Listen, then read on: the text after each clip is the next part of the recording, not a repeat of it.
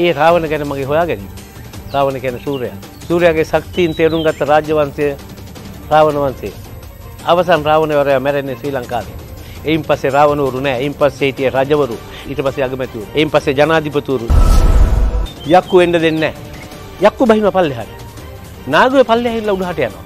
එක තැනකදී දෙගොල්ල මුණ ගැහිනවා. එතන ඒගොල්ලෝ අරක් ගන්නවා. යක්කුයි නාගයෝ අරක් ගත්ත තැන අරනායක. ඇයි මේ ඉතිහාසය වහන්නේ? ඇයි මේක හොයන්නේ නැත්තේ? ජනප්‍රවාදී ඉතිහාසයට වටින්නේ නැහැ කියනනම් කොහොමද ට්‍රෝජන් නගරය වගත්තේ ට්‍රෝජන් ජන කතාවෙන්? ඇයි එහෙනම් මේ ජන කතාවෙන් හොයන්න බැරි?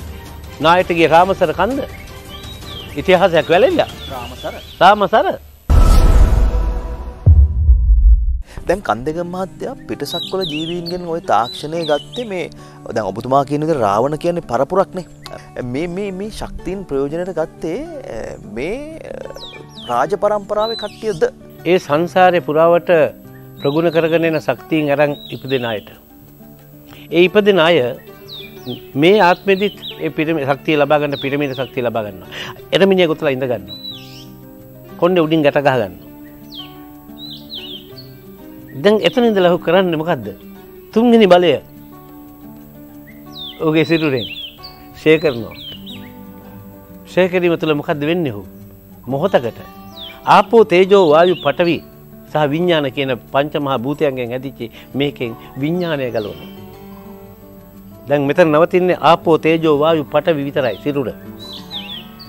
ආපෝ තේජෝ වායු පඨවි සිරුර තුලින් විඥානය ගලවුණොත් ඔහු මැරෙනවා. තමුන්නාසත් එක මොහොතකදී ගලවනවා කවදාද? හැබැයි මැරෙනවා. ආයෙ එන්නේ නැහැ ඒකට. හැබැයි මේ සිරුරේ අහපව් වෙනවා. ඇයි එන්නේ? මේක හිතලා ගලවන්නේ. දියුණු මනසකින් ගලවන්නේ. එඳා ඒ විඥාන මානය ගලවනවා. ඒක විමානයක් විඥාන මානයක් විමානයක්. විශ්වයේ කිසි දෙයක් ගෝලාකාර නැතුව පවතින්න බෑ. තමුන්නාන්සලා සබන් පෙන ගුලියක් කැවුවොත් ඒක බෝලයක් බවට පත් වෙන්නේ විශ්වයේ භ්‍රමණය වෙන හින්දා. වතුර ටිකක් දැම්මොත් වතුර බෝල බවට පත් වෙන්නේ ඒකට. එහෙනම් මේ විඥාන මානය ගැලවිච්ච විමානය විඥාන මානය විමානයක්. විමානයට හිමකරුවෙක් ඉන්නවා. ඒකයි අභ්‍යවකාශයට යන්නේ. අභ්‍යවකාශය දකින්නේ ඒකේ. ඔවුන් නැවත අහපව් එනවා මේ සිරුරට. එහෙනම් සිරුර කුණු වෙන්නේ නැහැ. හැබැයි ඒ සිරුර දැන් මිනිහෙක් නෙමෙයි. ඒකේ විඥානයක් නැහැ. අර විඥාන මානයේ දෙවියෙක් නෙමෙයි. සම්බන්ධයි මේකත් එක්කලා. ඒකින්ද දෙවියෙකුත් නොවන මිනිසෙකුත් නොවන අවස්ථාව ඍසි. එහෙනම් ඍසිවරයෙක් වෙන්න ඔක්කොටම බෑ. සංසාරේ දිගටම පුහුණු කරගෙන ආපු ඒ පුරුද්දත් එක තමයි ඍසිභාවය ලබන්න පුළුවන්. අන්නේ ඍසිවර තමයි කෑ ගහලා කිව්වේ. අපි දෙයියෝ මවලා නැහැ. එන්න අපි සුරයෝ මවලා නැහැ. දෙයියෝ කියන්නේ සුරයෝ. සුරයෝ මවපු නැති හින්දා අපි අසුරයෝ. සුරයන් විසින් මවනු නොලැබුණු නිසා අසුරයෝ. ඒ අසුරයෝ අධිරාජ්‍යයක් පිහිටවනවා. ඒ අධිරාජ්‍ය තමයි හෙළ අසුර අධිරාජ්‍ය. තමුන්නාස්ලාගේ රට කේන්ද්‍ර කරගෙන ඔවුන් හෙළ අසුර අධිරාජ්‍ය පිහිටවනවා. ඒ හෙළ අසුර අධිරාජ්‍යයේ සීමාව වින්දියා කඳු වැටිය ඔය ගොඩාක් ප්‍රදේශයක් තුළට මේක පැතිරෙනවා. ඒක ඒ අධිරාජ්‍ය බලපදේශය. එතනින් උඩහ ඉන්නේ සුරයෝ මවපුවයි මහා බ්‍රහ්මයෝ මවපුවයි. ඔය විජය සුරේ කුවේණි අසුර මේ තමයි ඉතිහාසය. දැන් මේ ඉතිහාසයේ මේ හෙළ අසුර අධිරාජ්‍ය කියලා ඔප්පු කරන්න මම ඒකට. අධිරාජ්‍යයක් නම් සූර්යයා ඒගොල්ලන්ට අයයිති. ජපානයේ අධිරාජ්‍ය පිහිටවනවා කොඩියට ගන්නවා සූර්යයා. එංගලන්තයේ අධිරාජ්‍ය පිහිටවනවා සූර්යයා ගන්නවා ග්‍රීනිච් වලට. ලංකාවේ හෙළ අසුර අධිරාජ්‍යයේ සූර්යයා ගත්ත ලංකාව මැදට. ඒ සඳහා ඉලක්ක කරපු ගලක් තිබුණා පිරමීඩ ගලක්. ඒක තමයි ඉලක්ක ගල. ඉලක්ක ගල ලක්ගල. ඒක තමයි සාධාරණ අධිරාජ්‍යය. ඇයි? පෘථිවියේ මැද තියෙන අධිරාජ්‍යය. ඒ මැද තියෙන අධිරාජ්‍යයේ පෘථිවියේ මැද තමුන්නාසලා ඉන්නේ. තමුන්නාසලා මගෙන් හයි. සමකේ තියෙන්නේ ලංකාවට 70 කිලෝ ලංකාවට අංශක 6මාර පල්ලෙයි. කොහොමද මැද වෙන්නේ? ඒ අංශක 23මාර කැලවිච්ච පෘථිවිය. තමුන්නාසලා සියල්ල කරන්නේ ඇලේට. කෙලින් වැඩ කරන්නේ නැහැ. තමුන්නාසලා පොතක් තියලා මේසුර ලියන්න ලෑත් වෙනකොට පොත අංශක 23මාර කැල කර ගන්නවා. තමුන්නාසලා අස්සන ගහනකොට කෙලින් අස්සන ගහන්න බෑ අංශක 23මාර කැල කරලා අස්සන ගන්න. ඊටගෙන ඉන්නෙත් එහෙමනේ. හැමදේම සීරුවෙන් සිටින් කිව්වම කකුල් දෙක අංශක 23මාරට. පහසුවෙන් සිටින් කිව්වම කකුල් දෙකත් අංශක 23මාරට. තමුන්නාසලා ගහක් කැපුවොත් ගහ කපන්නේ අංශක 23මාරට. තමුන්නාසලාගේ ඇඟිල්ල අංශක 23මාරයි. ගහක දෙබල අංශක 23මාරයි. හැබැයි මේ 23මාර කවදා හෝ දවසක පෘථිවිය කෙලින් වුණොත් මේ සමකේ යනවා 23මාරේ ලංකාව තියෙන තැනට. පෘථිවිය කෙලින් වෙනවා. පෘථිවිය කෙලින් වෙනවා. සූර්යයා සෞර ග්‍රහ මණ්ඩලයේ ලොකු ගමනක් යන්නේ. ඒ ගමනේ සන්දිස්ථාන දෙකක් අවුරුදු ලක්ෂයකට සැරයක් පෘථිවිය කෙලින් හිටිනවා. එදාට මුළු පෘථිවියම අයිස් වලින් වැහෙනවා. හිම යුගයක්. හිම යුගයක් සූර්යයා කොහෙවත් යන්නේ නැහැ. සමකේදී කියන්නේ. ඉතින් උතුරෙන් හිම තට්ටුවත් පල්ලෙහාන් හිම තට්ටුවත් වහ ගන්නවා මේක. තමුන්නාන්සලගේ රට ඇර. තමුන්නාන්සලගේ රට වැහෙන්නේ නැහැ මතක තියාගන්න. තමුන්නාන්සලගේ රට වැහෙන්නේ නැත්තේ පෘථිවියේ ගුරුත්ව බලය අඩුම තැන තමුන්නාන්සලගේ රට. එතෙන් වැටෙන හිම තට්ටුව බොහොම තුනි.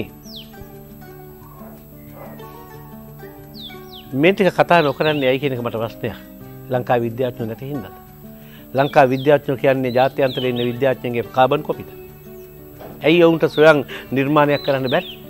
ඇයි ඒක කරලා කොහේ හරි විද්‍යා සභාවක දීලා ඔප්පු කරන්න බැරි?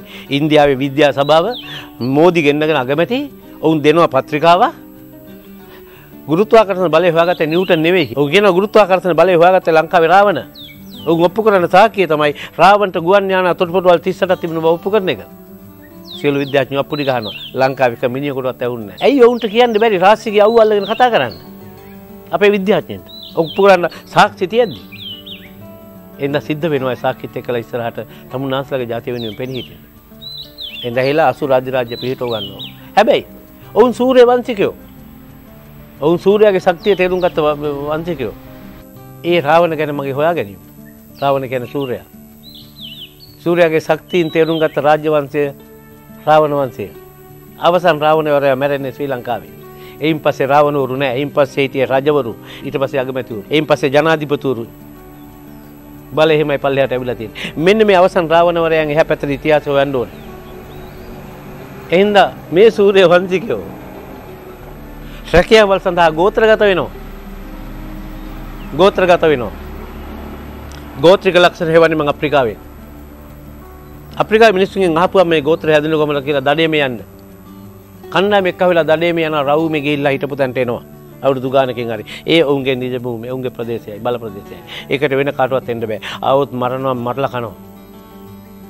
නොකන්න නම් පච්චේ තියෙන්න ඕනේ. ඇඟේ පච්චයක් තියෙන එකට.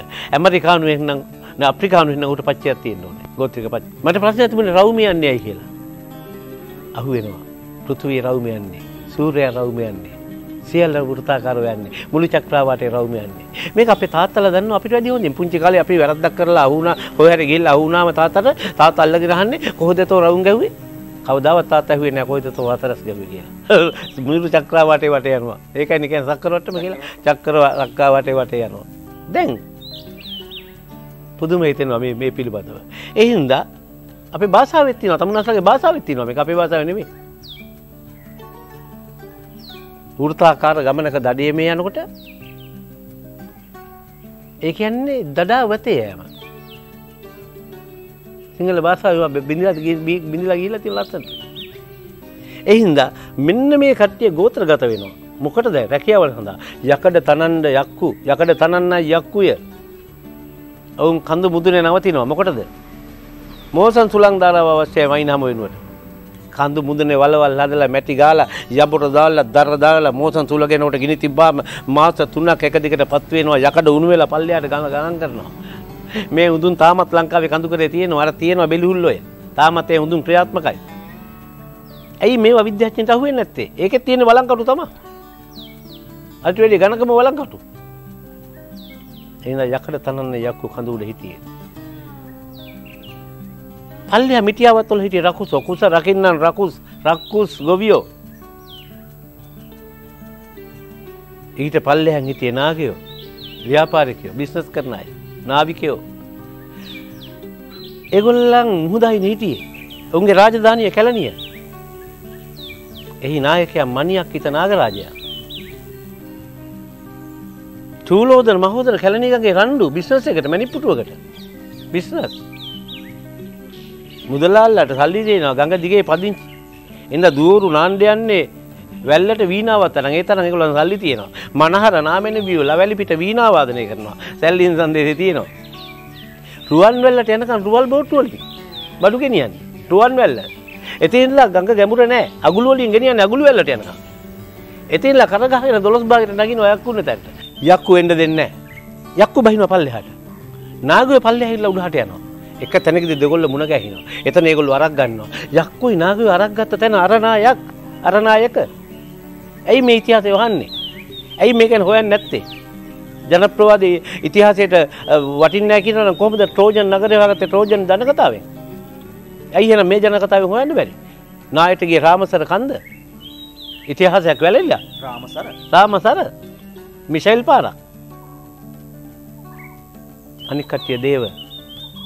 උගන්නන අය ගුරුදේව. හැබැයි විෂය එකයි දන්නේ. දන්න විෂය හරියටම දන්නවා. ගණන් හදන්න නම් නහුතේටම ගණන් හදනවා. නහුතේ කියන්නේ නහුත රාවණ ගණිතඥයා ලෝකේ හිටපු. 1.27 ගේ අවසන් ඉලක්කම. 1.24 හදනවා කියනවා නම් චක්‍ර හවුරග්‍රහ මණ්ඩලයේ කෙරවල. එහෙමනම් උන්ගේ වාසකම ග්‍රහ ලෝකයට සම්බන්ධයි. එහෙනම් උන්ගේ වාසකම සිකුරාධිපති. තාමත් සිකුරාධිපතිලා කොත්මලේ ඉන්නවා. මයියන්ගේ බුදුහාමුදුරුවෝ මැදිහත් වෙන්නේ ලෝකෙ ඉන්න බුද්ධිමත්ම ජනතාව මේ අරගලයට මැදිහත් වෙන්නේ. උන්වහන්සේගේ ධර්මයේ අවසාන වශයෙන් අවසාන වෙනකන් තියෙන ලංකාවේ. ඇයි ඒ? ඒක බුද්ධිමය දහමක්. බුද්ධිමතුන්ට විතරක් වැටහෙන දහමක්. අවසන් බුද්ධිමත නැතුනම බුද්ධිමය දහම අවසන් ඉන්පස්සේ ඉතුරු වෙන්නේ බුද්ධ ආගමක්, ඇදහිීමක්. එන්න බුදුහාමුදුරුවෝ මැදිහත් වෙනවා. සුමන්ට යථාර්ථය අවබෝධ කරලා දෙනවා. සුමන සෝවාන් වෙනවා. එන්න යක්කුන්ට පාලනේ බාර දෙනවා. යක්කු ඔල්ලුවටසන් දීලා ගිරිදිවෙන්ට ගියේ. එන්න මහා වංශයේ තියෙන මිත්‍යාවට රැවටීමට මම එකඟ නැහැ. ඔල්ලුවටසන් දීලා හේතුව බුදුහාමුදුරුවෝ මිනිස්සු පන්නන්නේ නැහැ. කවදාවත් පන්නන්නේ නැහැ. ඒ තරකේ මත පිටලා මම කියන බුදුහාමුදුරුවෝ පෙන්වුවේ නැහැ. මේක මහා වංශයේ නිර්මාණයක්. එන්න ඔල්ලුවටසන් දීලා ගිහිලා තියෙන කොහරද ගිරිදිවෙන්ට. ගිරිදිවෙන්ට කියන්නේ මොකද්ද? ලංකාවේ කඳුකරය, ලග්ගල, කල්තොට, බලංගොඩ, කෑරගල. මෝසන් සුල ගැන කඳු මුදුන් වලට උන් නගිනවා. හැබැයි අකමැති වෙච්ච යක්කු කොටසක් හිටියා. ඒකට නැවතුණා. ඔයක බාරගත්තේ නැහැ. අනේ ඉන්නවා මයියංගනේ, හේනානිගල, දඹාන, නිල්ගල. අදත් මයියංගනේ චෛත්‍ය ගාවේ යනකොට අත් කරේ තියෙන පොරව අතර ගන්නවා. සුමන දේවාලයක් දැක්කොත් විදිනවා. හරිම බුද්ධිමත් ජන කොට්ටාසයක්. මම යනවා ඔවුන්ගේ කෘෂිකාර්මික කාලසටහන පිළිබඳව අවබෝධයක් ගන්න. මං ගිහින් අහනවා වැද්දන්ගෙන්. මොකද්ද ඔයගොල්ලන්ගේ කාලසටහන? කොහොමද ඔයගොල්ලෝ කෘෂිකාර්මික කළේ? ඒගොල්ලෝ කියනවා ලංකා රට පොද්දේ සදා තමන වන්නේ ලතංග මිරිගජ්ජෝ වෙසක් කාල මච්ච කැලෑ පොජ්ජට මං ගච්චලා රුකම් පොජ්ජ බිම් පොච්චට පට ඇරලා නිකිනි මාසේ පොය යොජන පොතේ දිනපම මේබින් හේම් පොතේ ගිනිරුද්ද මන්දු කරලා ගිනිරුද්ද මන්දු වෙන කාල මච්චේ හතරමක් ඇට පොච්ච බිම් පොච්චලා ලාභච්චනවා. මම කරකෝලත් ඇරියා. මොකද්ද මේ කිව්වේ? ලංකා රට පොත්තේ රදා තමන වන්නේ නැත්නම් මිනිගජ්ජෝ. ලංකාවේ ඉන්න වැඩි මිනිස්සු. වෙසක් කාල මැච්චේ කැලෑ පොච්චට මං ගත්තලා වෙසක් කාලට කැලෑවට ගිහිල්ලා. රුකම් පොච්ච බිම් පොච්චට පට ඇරලා ගස් කපලා බිම දාලා. නිකිනි මාසේ පොයේ දින පොත දිනපාම මේබි. නිකිනි මාසේ පොයට දවස් පහකට මෙහා පැත්තෙන් හේම් පොත්තට ගිනිරුද්ද මන්දු කරලා. හේනට ගිනි තියලා. ගිනිරුද්ද මන්දු වෙච්ච කාල මැච්චේ ගින්දර නිමීගෙන එන වෙලාවට හතරම කැට පොච්ච බිම් පොච්චට ලාභත් යනවා. ඇටවර් ගහතරක් පොළොවට දානවා. ගර්ම කාලේ රටක කැලෑ එලි කළොත් නයිට්‍රජන් වාෂ්ප වෙනවා. ඒක දන්න උන් මාසයක් ගස් කපලා වහලා දානවා. සුද්ධ ජීවී ක්‍රියාවලිය ඇතුලේ සිද්ධ වුණකොට වැස්ස පෙනිපෙනි ඔවුන් ගිනි තියනවා. ගින්නෙන් ඔක්කොම පත් වෙලා ගියොත් අලු විතරයි ඉතුරු වෙන්නේ. නයිට්‍රජන් රඳවා ගැනීම සඳහා කාබන් රඳවා ගැනීම සඳහා අඟුරු නැහැ. එහෙමනම් ඔක්කොම පත් වෙන්න ඉස්සලා නිමෙන්න ඕනේ. එන්න නිකිනි මාසේ පොයට දවස් 5කට මෙහා පැත්තෙන් ගිනි තිබ්බාම දවස් 3ක් ඇවිල්ලා නිකිනි පාළුව වැස්සෙන් නිමිලා අඟුරු ඉතුරු වෙනවා. ඉතුරු වෙච්ච ජරකොළ වලින් ඒ කට්ටිය ගහ ගන්නවා දඬු වැට. ඒකේ අඟුරු තියෙනවා. විද්‍යුත් අරගෙන නිකුල් කරනවා. අලියෙන් නිකන්වත් ඕක පෙටලන්නේ නැහැ. අර අලු වලින් අම්ල ගතිය, ශාර ගතියට බවටපත් වෙනවා. වාෂ්ප වෙන්නේ නැහැ. මොවුන් විද්‍යාඥයෝ නෙවෙයිද? මොවුන් විද්‍යාඥයෝ. ඔවුන් ඉන්නවා. තාමත් ඔවුන් ඉන්නවා. මම ඔවුන් එක ආශ්‍රය කරනවා. ඔවුන් ඒ ඉතුරු වෙච්ච කට්ටිය. මොකද සුමන කලේ? සුමන ඔහුගේ මුළු පුරේම අරගෙන හැංගුණා. හැංගුණා කියන්නේ බයට හැංගුණා නෙවෙයි. වහන් වුණා. වහන් වෙලා ගියා. වහන් වූ පුරේ වහුන් පුරයි. වහුන් පුර මිනිස්ගේ වාසකම් බලන්න. දේවගේ, දේව පක්ෂගේ, කළුවා දේවගේ, රාජපක්ෂ දේවගේ, සුදුහකුරු දේවගේ, අංගම්පොර දේවගේ, ගුරුලාඩු දේවගේ, ශිල්ප දන්න අය, මහා අවංක මිනිසු ටික, බුද්ධිමත්තු ටික කොහෙද ඉන්නේ කියලා බලන්න. තැන් තැන් වල ඉන්නවා. ඔවුන්ගේ ජාතියත් එක්කලා ඉන්නවා. කවුරුවත් වද්ද ගන්න නැහැ ගම් වලට. වද්ද ගත්තොත් අතාරින්නෙත් නැහැ. පුළුවන් නම් ඒ ගමකට ගිහිලා ගහලා එන්න කාට හරි. එන්න හම්බෙන්නේ නැහැ. මේ තමයි මේ ජාතිය. පාවලා දෙන ජාතියක් නෙමෙයි කවදාවත්. ඔවුන් ඉන්නවා. මේ තමයි සිව්හෙලය. යක්ෂ රාස නාග දේව සිව්හෙලය. ගෝත්‍ර හතර. තමුන්නාන්සේලා සිව්හෙල මිසක සිංහල නෙවෙයි. ඒ හින්දායි මම කියන්නේ මම සිව්හෙලයෙක් මිසක සිංහලයෙක් නෙවෙයි. දේවයන්ට අකුරු තිබ්බා. උගන්නන්න. නාගයන්ටත් අකුරු තිබ්බා. එහෙනම් මම කියනවා දේව නාගරි අක්ෂර අපේ. ඒක ඉන්දියානුවන්ට අයිති නෑ. ඒ හින්දා මේ ගැන මාසයක් හරි කතා කරමු. කන්දක මහත්තයා මේ මම කොහොමද මේක නවත්තන්නේ? ඒකයි මම කල්පනා කරේ. එහෙනම් ඔබතුමා අවසර දෙන්න අදට නවත්තන්න. ඔව් රාවණ යමින් ඉන්නවා. ඊට බහිමින් ඉන්නවා. නැවතිය යුතුමයි රාවණ නියෝගය. අපි උත්සාහ කරමු නැති වුණු යුගය නැවත මේ රටේ ගොඩනගන්න. අනුතරමින් අබමල් රේණුක හරි. ඔබතුමා යුග මෙහෙවරක් කරලා තියෙනවා. ඒක සමාජගත වෙලා තියෙනවා. ඔබතුමා දිගින් දිගටම අපි සිව්හෙල නාලිකාවට සම්බන්ධ කරගන්නවා. අපිට අවශ්‍ය වෙන්නේ මේ රටේ තරුණ පරපුරට දරු පරපුරට ඉතිහාසයේ නම් යථාර්ථය පැහැදිලි කරලා දෙන්න. මම හිතනවා මේකට සුදුසුම කෙනා පරිසරවේදී තිලක් කන්දේගම මහත්තයා නිසා අපි මේ වැඩේ මෙතනින් නවත්තන්නේ නැහැ. මේ වැඩේ දිගින් දිගටම ඉස්සරහට අදාළ ස්ථානවලට ගිහිල්ලා අපි ප්‍රායෝගික යථාර්ථයන් සමග ඔබට කරුණු කාරණා පසක් කරනවා. ඔබතුමාගෙන් මම අවසර ඉල්ලනවා අපිට ඒ තැන් වලට යන්න ඔබතුමාගේ සහාය ලබා දෙනවාද අපිට? පැහැදිලිව. මම හිතනවා ඒක මගේ වගකීමක්. ඒක මගේ යුතුයකම. දැන් සමාජ මාධ්‍ය හරහා ගොඩක් දේවල් මිනිස්සු කතා කරනවා. හැම කෙනෙකුටම කාලයක් මේක මේ වීඩියෝ එකක් දැම්මට පස්සේ ඒක ඕනෑම කාලයක් බලා ගන්න පුළුවන්කම තියෙනවා. ඒ නිසා අප විශ්වාස කරනවා අප යන මේ ගමන රාවණාගේ ශක්තියෙන් අපිට සාර්ථකව යන්න පුළුවන් වෙයි කියලා. එහෙනම් ඔබතුමාට දීර්ඝායුෂ. ආයිබෝන්.